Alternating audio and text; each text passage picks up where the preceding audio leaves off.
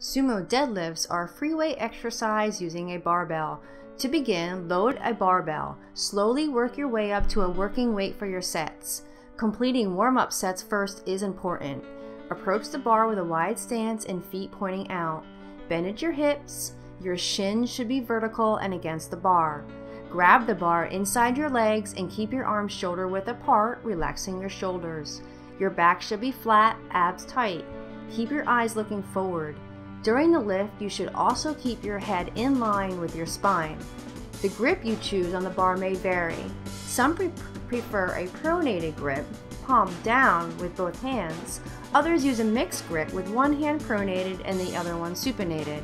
Straps also help to maintain grip on the bar. As you progress, you may find that your grip will be limiting your lifts. Go out and buy some sort of straps so you can continue to progress with heavier weight. To perform the movement, take a deep breath, tightening your back and abs. Keep your chest up and eyes looking forward.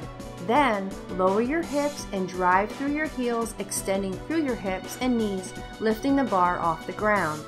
Keep the bar close to your body during the lift.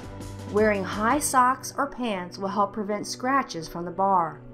As the bar passes through the knees, lean back slightly, driving your hips forward, pulling your shoulder blades together. Then, slowly return the weight back down to the floor, maintaining proper position without rounding your back to prevent injury. The primary muscles used in this exercise are the hamstrings, whose primary function is to flex the knee. Other muscles involved in this movement are the adductors, lower back, middle back, quadriceps, trapezius, and glutes.